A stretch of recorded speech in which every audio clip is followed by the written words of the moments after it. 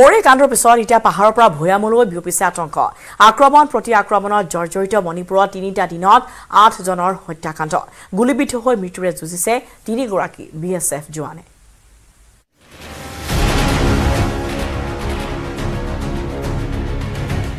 আক্ৰমণ প্ৰতি আক্ৰমণ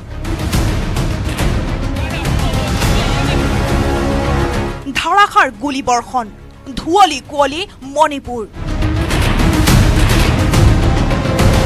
মৰে কাণ্ডৰ পাছত উত্তপ্ত হৈছে মণিপুৰৰ পৰিস্থিতি সংঘাত সংঘৰ্ষৰ পৰিণতিত ৩ দিনত মৃত্যু হৈছে ৮ জন লোকৰ বুধবাৰৰ পৰা পুনৰ অশান্ত হৈছে মণিপুৰ সমতললৈ বিয়পিছে মৰেৰ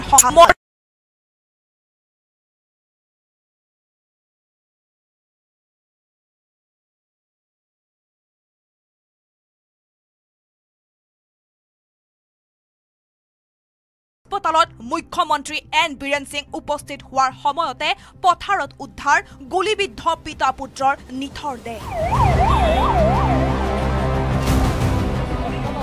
পিতৃ ঐনাম আহংজাও সিং পুত্ৰ মণিতুম্বা সিঙৰ লগতে থয়াম হোমেন সিঙৰ মৃতদেহ দেখি ক্ষোভিত হৈ ৰাজপথলৈ দল বান্ধি ওলাই আহিল মহিলা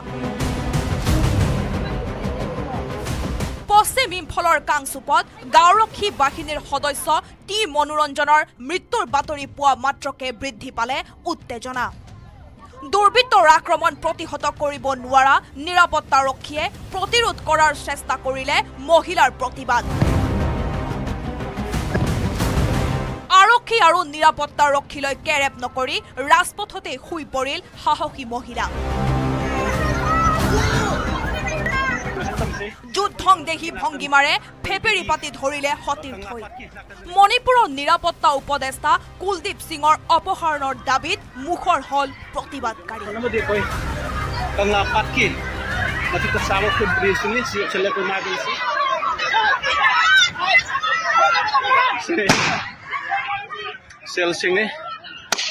We are fed up with all this system.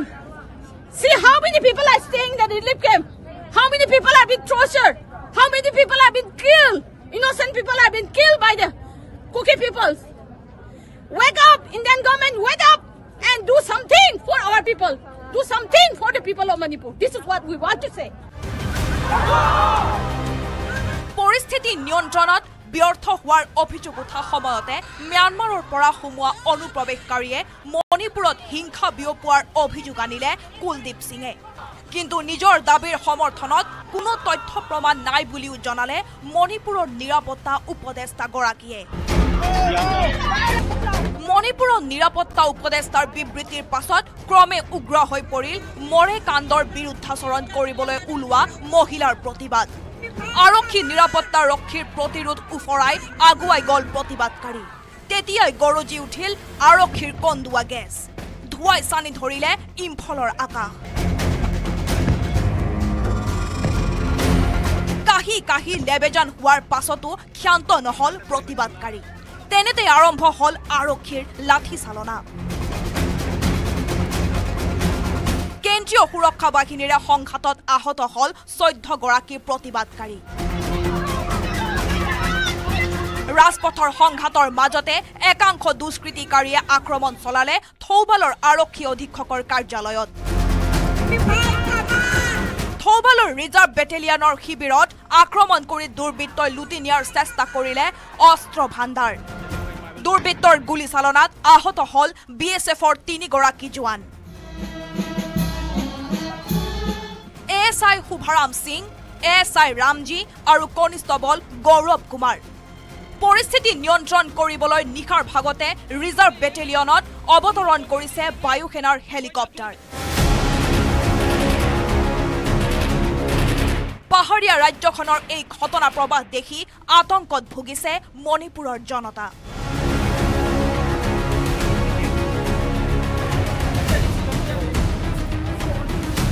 ইম্ফলৰ পৰা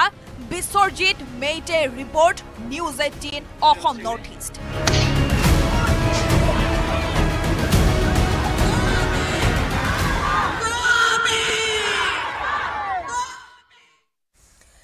কোচিং সেন্টাৰৰ বিৰুদ্ধে কেন্দ্ৰীয় চৰকাৰৰ কঠোৰ নিৰ্দেশনা কোচিং সেন্টাৰত 16 বছৰৰ তলৰ শিক্ষাৰ্থীয়ে নাম ভৰ্তি কৰিব নোৱাৰিব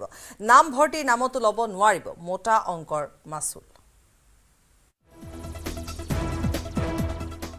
দেশৰ ছাত্ৰ-ছাত্ৰীসকলক সপোন বিক্ৰী কৰি পিতৃ-মাতৃৰ পৰা মোটা অংকৰ মাসুল লৈ লুণ্ঠন কাৰ্য চলাই যোৱা একাংশ কোচিং সেন্টাৰৰ বিৰুদ্ধে এতিয়া সৰব হৈছে কেন্দ্ৰীয় চৰকাৰ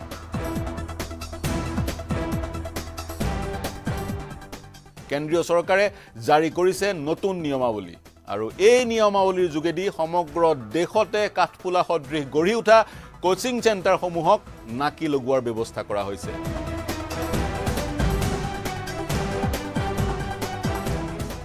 নতুন নিয়ম অনুসৰি এই সেন্টাৰসমূহে এই কেন্দ্ৰসমূহে 16 বছৰৰ তলৰ শিক্ষাৰ্থীক নাম ভৰ্তি কৰিব নোৱাৰিব অৰ্থাৎ নাম ভৰ্তি কৰিবলৈ এগৰাকী ছাত্ৰ বা ছাত্ৰীৰ দ্বাদশ উত্তীৰ্ণ হোৱাটো বাধ্যতামূলক হৈ পৰিব তাৰ সমান্তৰালকৈ মোটা অংকৰ ধন মাসুলৰ নামত লব নোৱাৰিব কোনোবা শিক্ষাৰ্থীয়ে যদি কোৰ্সৰ মাজতে সেই প্ৰতিষ্ঠান ত্যাগ কৰে তেওঁক মাসুল ঘূৰাই দিব লাগিব সমান্তৰালকৈ যিখন প্ৰসপেক্টাছ সেই প্ৰসপেক্টাছখনত মাসুল কিমান কোৰ্স কেনে ধৰণৰ হ'ব কিমান সময়ৰ হ'ব ইত্যাদি সকলো তথ্য স্পষ্টকৈ উল্লেখ কৰিব লাগিব আৰু সমান্তৰালকৈ কোচিং সেন্টাৰটো যি স্থানত আছে সেই স্থানৰ স্থানীয় কৰ্তৃপক্ষৰ সন্মুখত পঞ্জীয়ন কৰিব লাগিব যদি ব্ৰাঞ্চ আছে অন্য জায়গাত যি স্থানত ব্ৰাঞ্চ আছে সেই স্থানত পঞ্জীয়ন কৰাটো বাধ্যতামূলক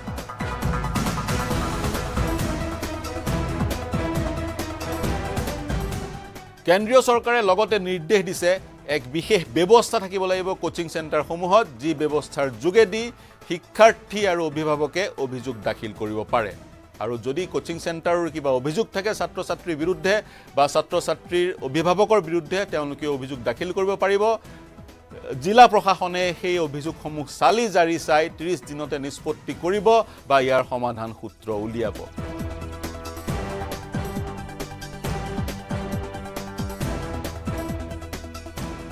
সমগ্ৰ ভাৰতবৰ্ষত কোচিং সেন্টাৰৰ অৰ্থনীতিৰ পৰিমাণ হৈছে ৫৮,০০০ কোটি টকা আৰু 10 বছৰৰ পিছত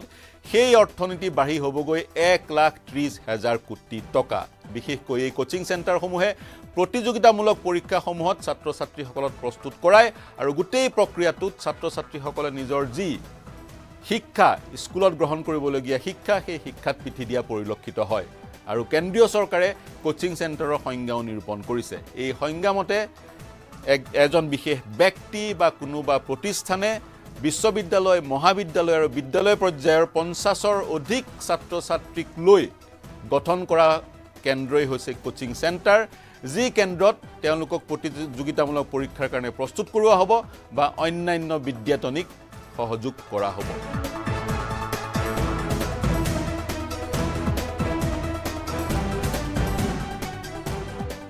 এই সংজ্ঞাৰে কোনোবাই যদি কোচিং সেন্টাৰ খুলিব পাৰিব কিন্তু চৰকাৰৰ এই নিৰ্দেশবোৰ বা এই নিয়মবোৰ মানি চলিব লাগিব চৰকাৰৰ এই পদক্ষেপে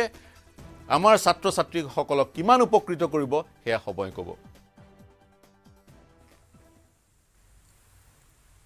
ৰামলালৰ প্ৰাণ প্ৰতিষ্ঠাৰ প্ৰাক্ষণত অযোধ্যাত ইটোৰ পিছত সিটোকৈ উন্নয়নমূলক প্ৰকল্প যাতায়াত সুচল কৰাৰ লক্ষ্যৰে অযোধ্যাত সৌৰশক্তি চালিত নাও সেৱা অযোধ্যাক মডেল সোলাৰ সিটি কৰাৰ লক্ষ্যৰে সৰজু নদীৰ পাৰত সাজু কৰা হৈছে দেশৰ ভিতৰতে প্ৰথম সৌৰশক্তি চালিত নাও ৰামময় অযোধ্যা অপেক্ষা 22 জানুৱাৰীৰ প্ৰাণ প্ৰতিষ্ঠালৈ কিন্তু তাৰ মাজতে অযোধ্যাৰ সৰজু নদীত এক বিশেষ ধৰণৰ নাও চলাচল কৰিব আৰু এই নাওখন হ'ব সৌৰশক্তি চালিত এই সোলাৰ এনাৰ্জি এনেবলড বোট বা সৌৰশক্তি চালিত এই নাওখনে বিশেষ চৰ্চা লাভ কৰিছে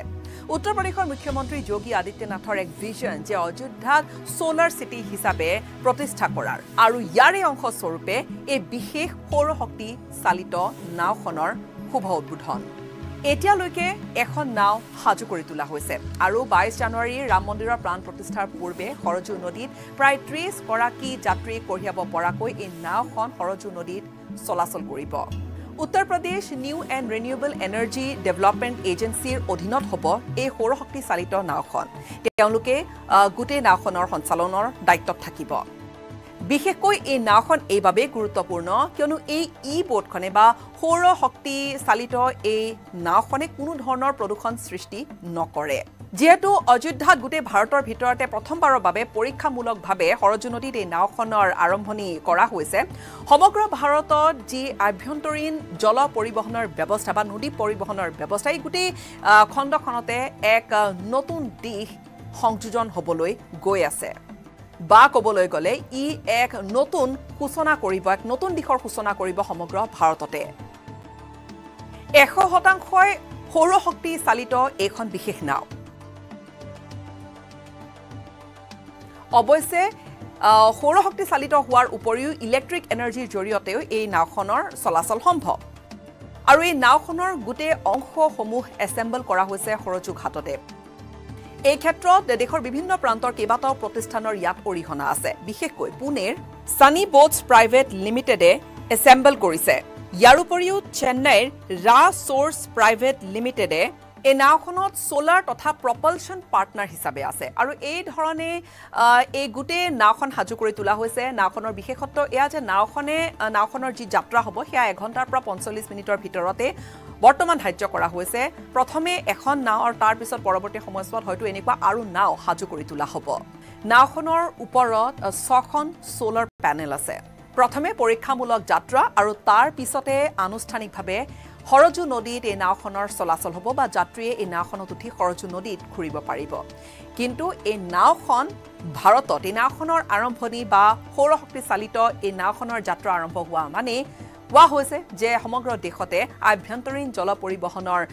খণ্ডত এক নৱতম সংযোজন बोट का खासियत ये बिल्कुल पोल्यूशन नहीं है इसका जीरो पोल्यूशन है ये इसका जो सिस्टम है सोलर में चलेगा और इलेक्ट्रिक बैटरी का धारा सोलर इलेक्ट्रिक में चलने वाला बोट है ये अभी पहले इसका उद्घाटन होगा उसका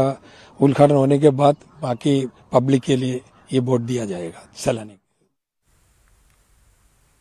মৰুভূমিলৈ পৰিণত মহাবাহুৰ বক্ষ বালিময় হৈ পৰিছে ব্ৰহ্মপুত্ৰৰ বুকুৰ হাজাৰ হাজাৰ বিঘা অঞ্চল হুন্তলিৰ কাষেৰে বৈ যোৱা ব্ৰহ্মপুত্ৰৰ দৃশ্য দেখি শংকিত হৈ পৰিছে নৈপৰীয়া বালিময় ব্ৰহ্মপুত্ৰৰ পানী শুকাইছে নদীৰ ঠাইত মৰুভূমি হৈছে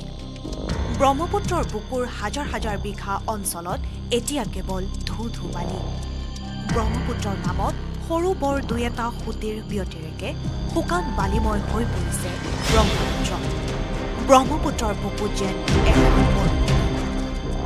খৰালি ব্ৰহ্মপুত্ৰৰ পানী শুকায় শীৰ্ণ হৈ পৰে ব্ৰহ্মপুত্ৰ সেয়া স্বাভাৱিক কিন্তু অস্বাভাৱিক এই ব্ৰহ্মপুত্ৰ পূৰ্বে খৰালিত নাও জাহাজ চলাচল কৰা স্থানতো এতিয়া কেৱল বালি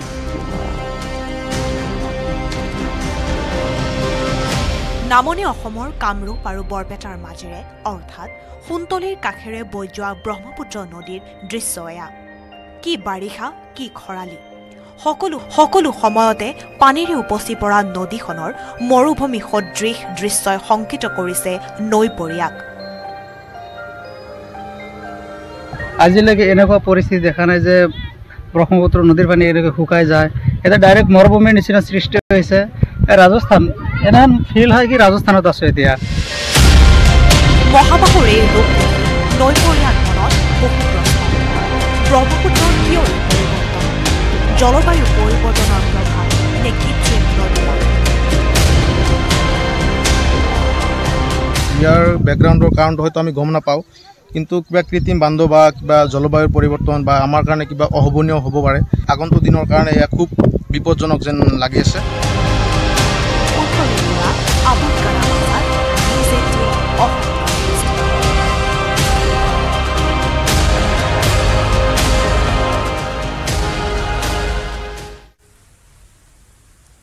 তিনিদিনীয়া ভ্ৰমণসূচীৰে উত্তৰ পূৰ্বত কেন্দ্ৰীয় গৃহমন্ত্ৰী অমিত শ্বাহ শ্ৰীলংকাত উত্তৰ পূব পৰিষদৰ বৈঠকত অংশগ্ৰহণ কৰি অসমত উপস্থিত হ'ল কেন্দ্ৰীয় গৃহমন্ত্ৰীগৰাকী শ্ৰীলংকাৰ পৰা তেজপুৰত উপস্থিত হোৱা অমিত শ্বাহে শনিবাৰে উভতি আহিব গুৱাহাটীলৈ উত্তৰ পূবত তিনিদিনীয়া ভ্ৰমণ কেন্দ্ৰীয় গৃহমন্ত্ৰীৰ শিলং তেজপুৰ আৰু গুৱাহাটীত কেইবাটাও কাৰ্যসূচী অমিত শ্বাহৰ বৃহস্পতিবাৰে মেঘালয়ত উপস্থিত হৈছিল অমিত শ্বাহ নিখাটো শিলঙতে কটোৱা গৃহমন্ত্ৰীয়ে শুকুৰবাৰে অংশ ল'লে 4টা কাৰ্যসূচীত পুৱাই মুকলি কৰিলে CRPFৰ চাইবাৰ সেল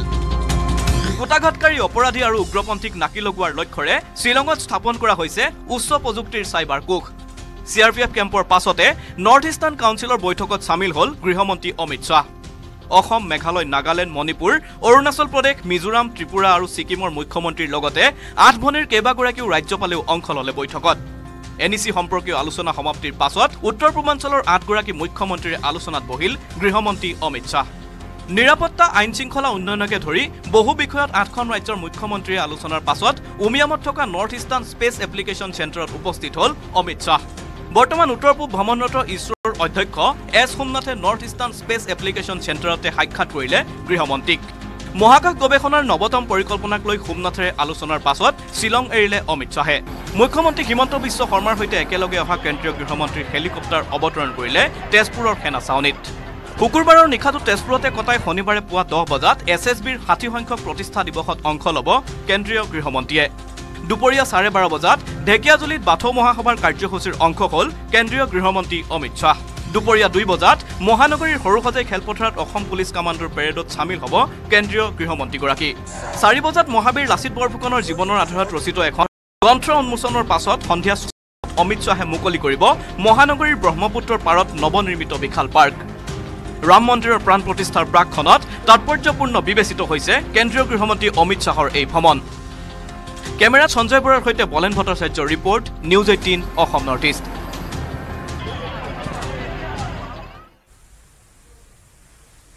হাস্পাতালত একাকাৰ কুকুৰ আৰু ৰোগী হাস্পাতালৰ বিছনাত এফালে ৰোগী আনফালে উমলিছে কুকুৰে বিজেপি শাসিত ৰাজ্য ত্ৰিপুৰাৰ আগৰতলাৰ এক অদ্ভুত দৃশ্য আগৰতলাৰ মধুপুৰ হাস্পাতালত দৃশ্যমান হৈছে এই আজব দৃশ্য এই প্ৰতিবেদন আগবঢ়াই বাতৰিৰ পৰা বিদায় লৈছো নমস্কাৰ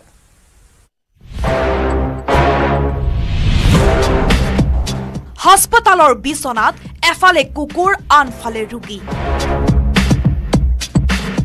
ৰোগীৰ পৰিচৰ্যা কৰিবলৈ অহা লোকৰ কাষতে থকা বিছনাত উমলিছে ভতুৱা কুকুৰে ৰোগীৰ বিছনাত হেপাহ পলুৱাই কুকুৰে টাইম পাছ কৰা ঘটনা সংঘটিত হৈছে বিজেপি শাসিত ৰাজ্য আগৰতলাত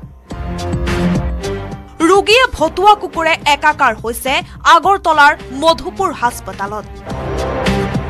দীৰ্ঘদিন ধৰি হাস্পাতালখনত এনে কাণ্ড সঘনে হৈ থকাৰ অভিযোগ বহুজনৰ এইবাৰ হাস্পাতালৰ বিছনাত কুকুৰে খেলাৰ দৃশ্য মোবাইলত বন্দী হোৱাৰ পাছত অসহায় হৈ অভিযোগ স্বীকাৰ কৰিলে কৰ্তৃপক্ষই দেখা রাখবে এমন তো গার্ডটার তো আমরা নাই সিকিউরিটি গার্ড আগে তো ছিল তো এখন পরে পেশেন্ট থাকলে তো নিচে আর এত স্টাফ থাকে না সুলভ মাসিকন আর ডিডিএ যারা থাকে তো মেবি সাপোজ কোনো কারণে ফাঁক দিয়ে ঢুকে থাকে আমরা তো দরজা লাগাই রাখতে পারি না বুঝছেন তো দরজা লাগালে তো ঢোকা যায় না পেশেন্টটা প্রবলেম ফেস করে